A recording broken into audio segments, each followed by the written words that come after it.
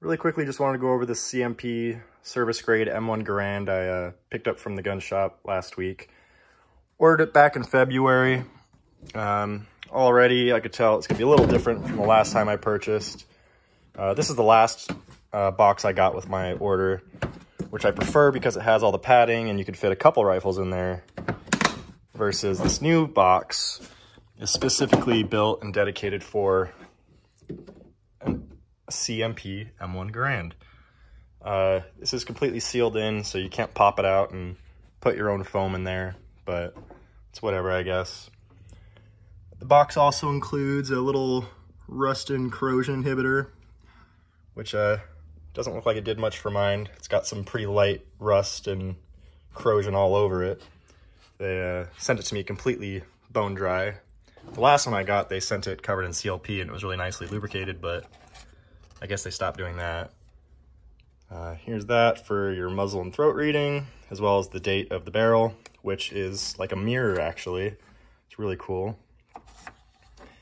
And a few other little things they send you.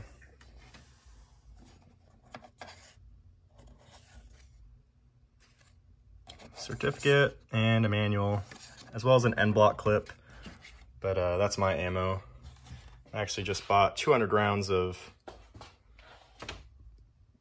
that right there. Got my little bandolier loaded up, ready to go. But to the rifle, CMP stock, which I was pretty upset about because I really wanted something original, but I assume that the original stock was probably just too beat up to send to me. So I appreciate that, I guess. Of course, the chamber flag. And then the year on this rifle was a June of 1943 Springfield Armory.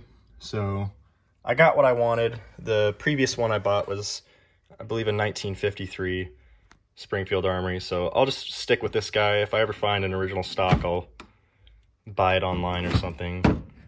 But I'll stick with this one until then. And again, it's completely dry. So sometimes this action hangs up a little bit. Can't really do it with one hand, can I? There we go. Yeah. So I'll try and get some of the better pictures of the light rust I have on here.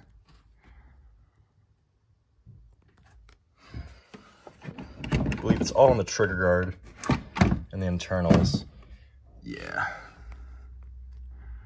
So on the trigger itself, this video is not doing really good justice, but I guess you can kind of see it if I angle the lighting right.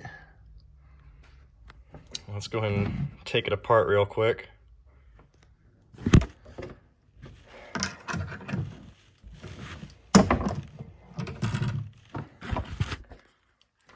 For disassembling this, I find it best to do one of these numbers because it is very stiff. You can't do it by your hand. So there's this piece.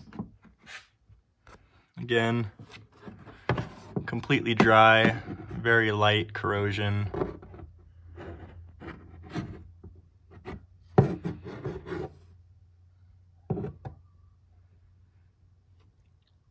I don't know if I already said it, but I'll try and include all the serial numbers for all the parts and year of manufacture and all that good stuff in the description.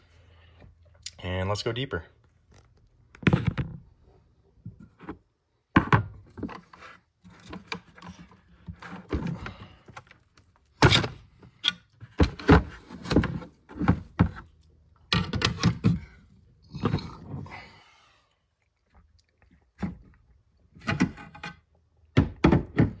As far as the stock, only real noticeable things, that little knot there, which is fine. And then their good old CMP crest they include on it, as well as this sling swivel is pretty stiff. Yeah, it's gonna need to be loosened up a little bit. But here is the rest of the action.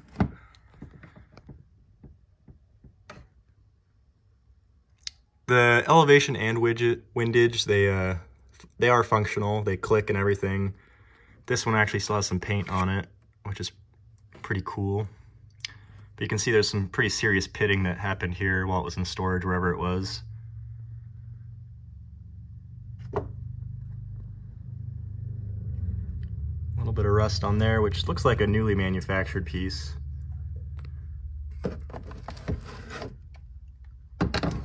Trying to get the best lighting here.